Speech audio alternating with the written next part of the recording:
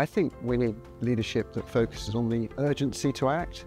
That there's a very clear need to act on some of the key ESG issues that we face, climate change and social issues.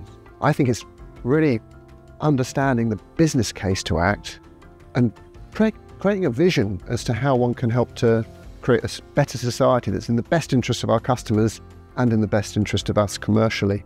I work for Phoenix Group, the UK's largest long-term savings and retirement business, and that's exactly what we've done. So we've got a 300 billion investment portfolio.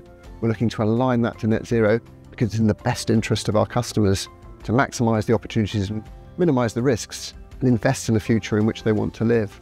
We're also engaging our customers in their financial futures to try and close the pension savings gap.